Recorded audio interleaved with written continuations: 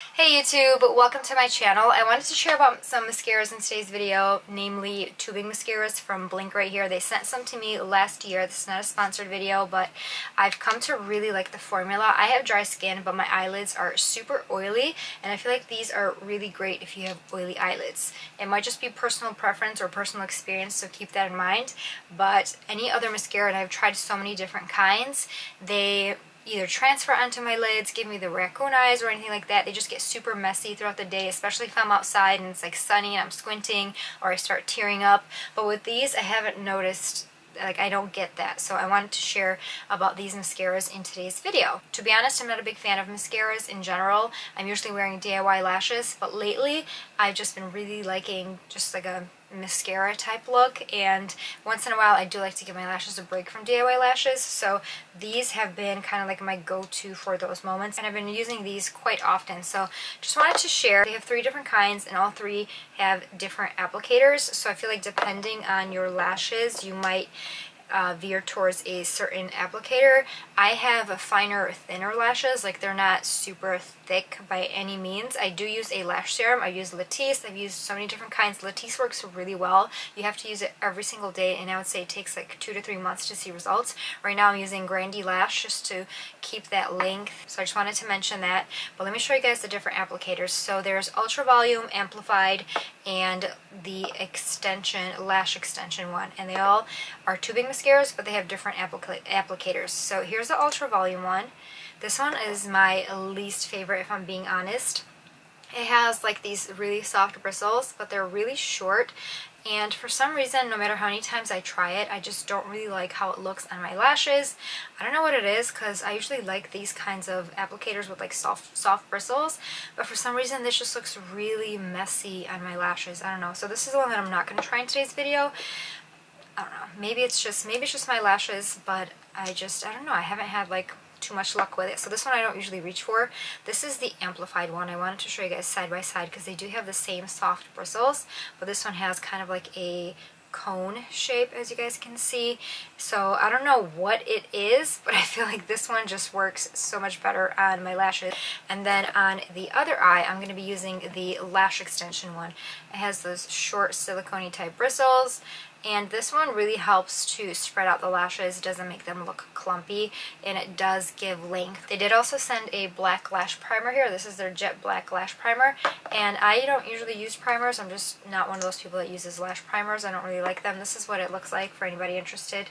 Kind of has like a bit of a curved wand. I'm not crazy about primers, so I'm not going to be using a primer in today's video. So on this eye, I'm going to use Amplified, and then on this eye, I'm going to do the lash extension one.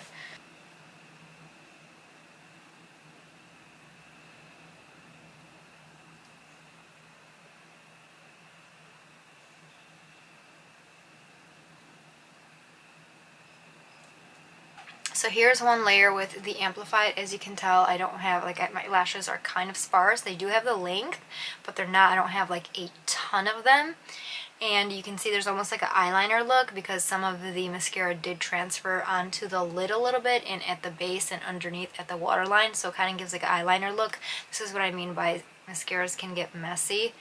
And you can go in and apply another coat if you want. I tried applying it on top, but I feel like the more you mess with it, the messier it gets, so I kind of just apply a coat or two, kind of go in a few times and, you know, to my liking, make sure that they're not clumpy or anything, and then I leave it at that. So this is Amplified, and then on this eye I'm going to do the lash extension one, this one right here.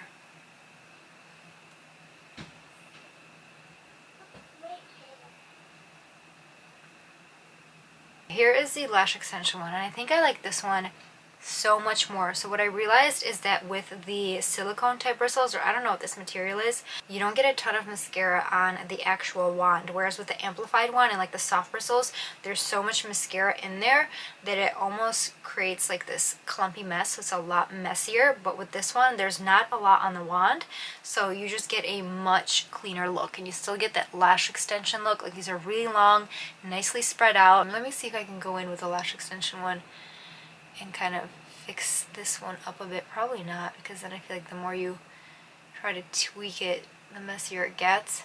Okay, here is an after. I definitely love the lash extension one. Sorry, I'm using a soft focus filter, and do you see how it like transitions? I should have turned it off completely because then it's just like, it's almost like embarrassing. I use it for vlogs sometimes just because I feel like it gives like a softer finish, but for like close-up videos like this, sometimes I forget to turn it off. So this is the lash extension one. I just love how the lashes, they look nice and clean, whereas with this one, it looks a little bit messy at the base, but I did try to clean it up a bit. So personally, the lash extension one is definitely my favorite. It just gives like a nice, very clean, lengthening look. And the main reason why I like these mascaras is because if my eyes ever get watery, I'm outside in the sun or anything like that, like they don't transfer onto my oily lids. And my lids are just so oily for some reason. And I don't get raccoon eyes.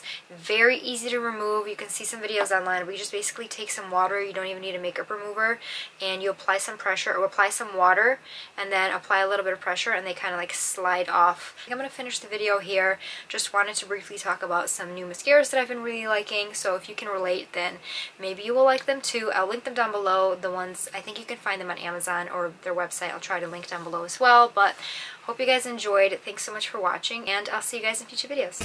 Just came from a walk outside, but wanted to do an update on the mascara. I'm using my iPhone, and not a smudge in sight. We just spent like the past half hour walking. It's super sunny and bright. This is why I love this mascara. So if you have oily eyelids, check it out.